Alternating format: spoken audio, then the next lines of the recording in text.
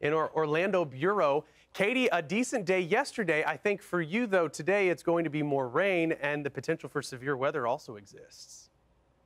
It's not cool. Yeah, no, nobody wants to deal with this. Nobody wants to deal with the severe weather, and we've got a lot of people out on the roadways, places to go, and everybody knows in Florida, here's the funny thing, anywhere you go is going to take about 20 to 45 minutes. That's normal. So when you're driving in weather like this, it concerns me a bit because the roads are going to be so slick with some of the rain, and I don't mean slick like you're going to slide around. I just mean it can get detrimental with all that rain falling very quickly.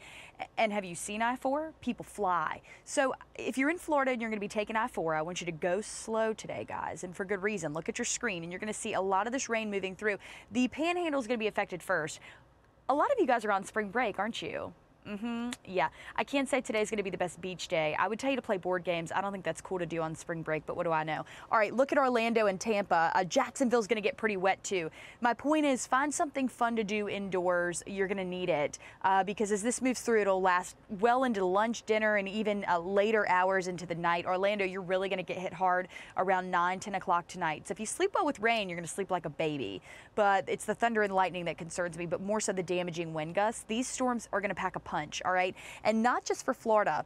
We're looking at Georgia and South Carolina too. So my friends in Charleston, I'm thinking about you because it's going to be intense. Back to Florida though, the severe storm threat is enhanced for Orlando, Tampa, and Fort Myers. And this is really a concern to me because everybody was under that possible threat yesterday. Now it's that likely threat. So it's gone from level 1 to level 2, and any threat's a big deal. All right. So as you look at the severe storm threat, it even enhances itself, really just a possible, I say just, any threat's a threat, you know how I feel about that, into Montgomery through Albany, Macon, Augusta, Columbia, and Charleston. Even in the North Carolinas area, you could see the southern tier there under that possible threat for severe storms. So from Florida to the Carolinas, we're going to be watching it.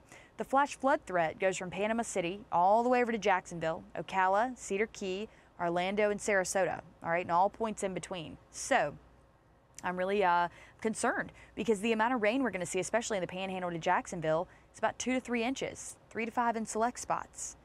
I'm Amy Freeze. Welcome to Fox Weather's YouTube page. We have more great videos on the way, so make sure to subscribe to stay updated on all things weather.